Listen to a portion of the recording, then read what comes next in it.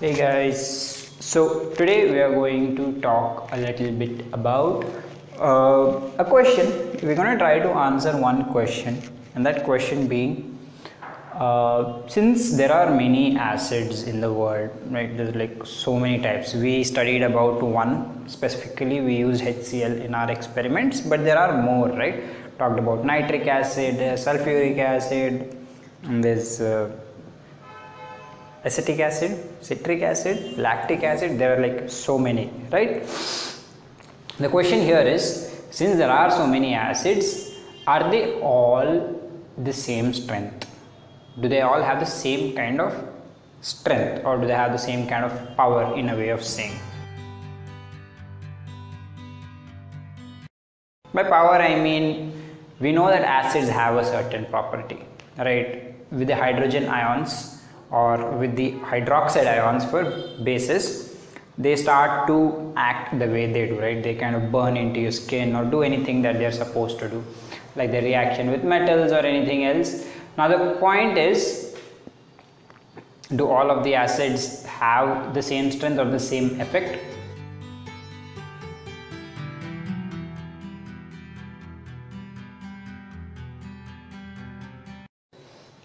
Obviously not, right?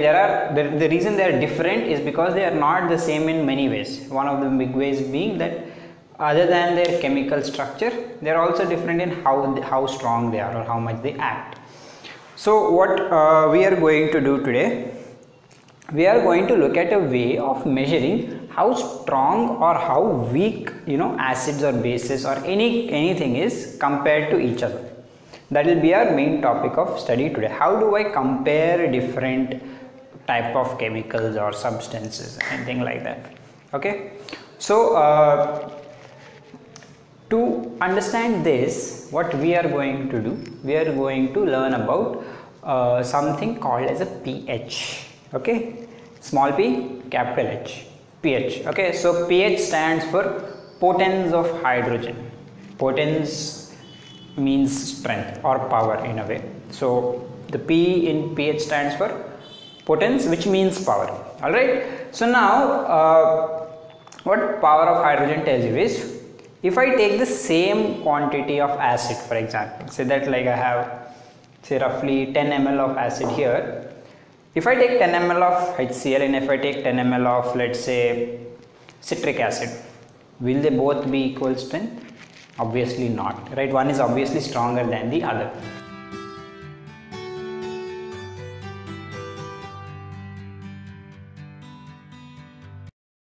And pH is nothing but a way to measure how strong they are. So in pH, we have something called a pH scale. Okay, so the pH scale has a certain number of values. Depending on how strong or how weak you are, you will get a number. All right. So for a pH scale, the numbers go from typically 1 to 14. All right. Some books will also mention 0 to 14. That depends again on which product you take and which book you are reading, right? So pH is going to differ based on where you are reading it from. Typically, if I talk about this paper, right? So I have this box with me. Right, it's called a pH paper indicator box, and it has scale 1 to 14. So if I look at this scale here, it has certain numbers and certain different colors.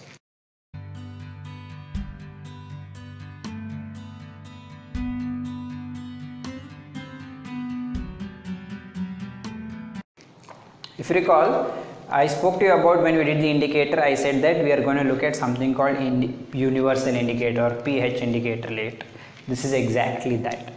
Alright, so we are going to just see how pH works and how big it is. Alright, I have two samples here, this clear liquid and this kind of clear liquid. I'll tell you what this is in a while. Okay, first I'm going to show you the procedure of using a pH paper. So you first take the paper out of this bunch, right? Just take one paper. It will be like yellowish green in color, which doesn't really matter, okay, because that's going to change shortly anyway. So you just peel out one paper, okay, and then you dip it in the solution that you're trying to check for. Okay, for example, I want to check in this. I want to see what this is. So I'll simply dip my pH paper in it, and if you can see, the color of my paper has changed a lot, right? It's become like pink, red, something.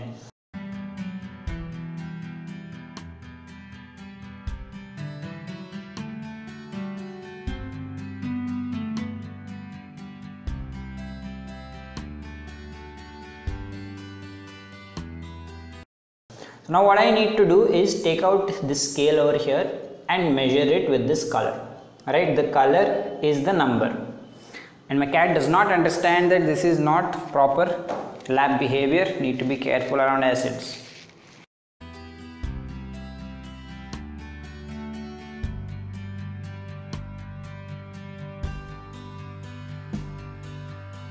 Be careful, cat. Alright, so what I was saying is you measure the color and you match the number. Okay, so this is not exactly the same. It will be a little above or below. Okay, I am guessing a little below because it's a little bit of a red and orange mix.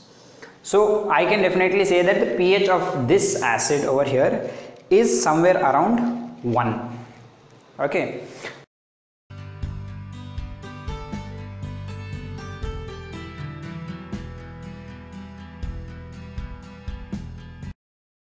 Now what I am going to do, on a similar note, I'll test this thing also that I have with me. This solution, which is something I'll shortly tell you. You might have guessed what it is by the looks of it. If you do have a guess, put it in the comments. Alright, but obviously you have to comment before the video is done. Okay, right, so I'm going to dip this paper in this solution too now, and ta-da! If you see, it's leaking a green color now. Again, if you see, it's different from the original color of the paper, right?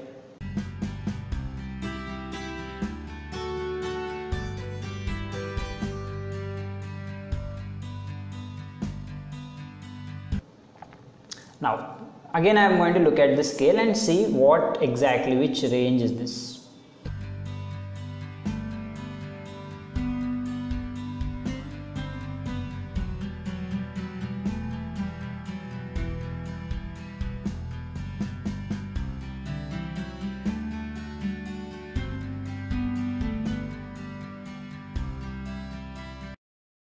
If I see, it is somewhere at an 8 or a 9, right?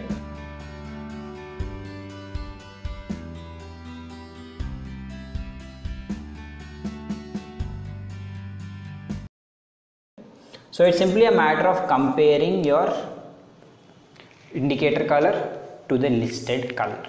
Okay, now this scale runs from 1 to 14, like I said. Okay, whenever something is at a 1 or any number below 7, that material is said to be acidic. Okay, that material is said to be acidic. So since, remember, this pink color gave me a 1, so I know for sure that this thing is an acid. Alright, the same way, anything above 7 or below 14, between 7 and 14 is going to be definitely a base, right? So this green thing which had a number between somewhere around 10 or something, it is definitely a base, right? On one side below 7 is acid, on the other side above 7 is base.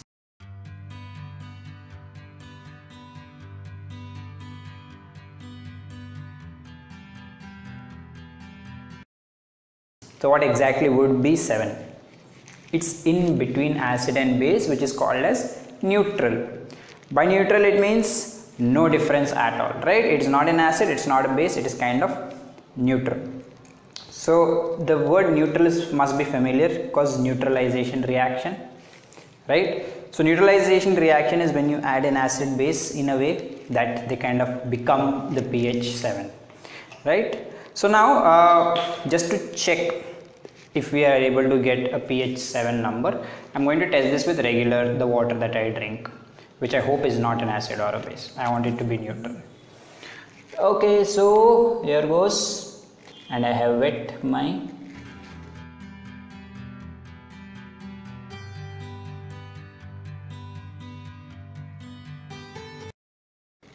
which is now lightly green, which is a little concerning because that's okay. I think this is a good shade of, yeah, it's still 7. Alright, so if you see, this is exactly in the middle, which is 7, right, which means this water is neutral, it is safe to drink. Just so you know, I am not kidding. Here, this was the base, this is the water, right? The water is much milder than the base, so I am sure that this water is okay and I can drink it.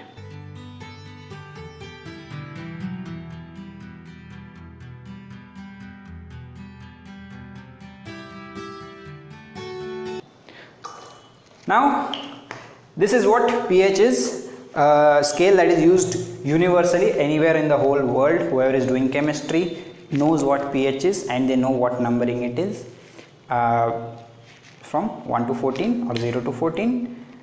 The essential part being anything below 7 is an acid, anything above 7 is a base. Now, if you remember a while ago, we said some acids are stronger than others. So how do I know which one is stronger than the other? By simply looking at the number. Okay.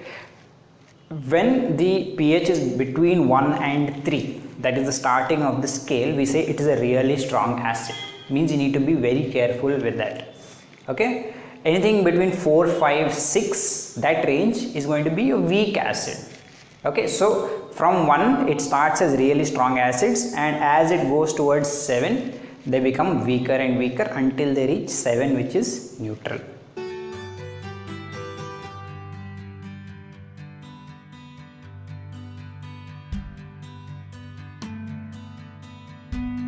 Okay, coming to base, the other end is the strongest, right? So 14 would be a really strong base, and you come back 13, 12, 11, that is all the strong base area. 10, 9, 8, this would be weaker bases. Okay,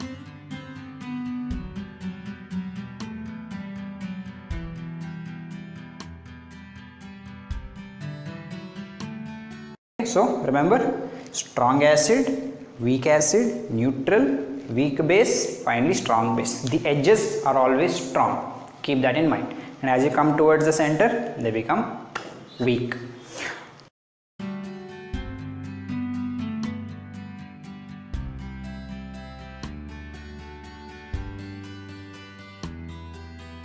Right, so now this is all about pH. Tomorrow's class, what we are going to do, we look at a couple of applications of why is this pH important. I mean, sure, it's there, but what help is it for me, or what is it for the world in general?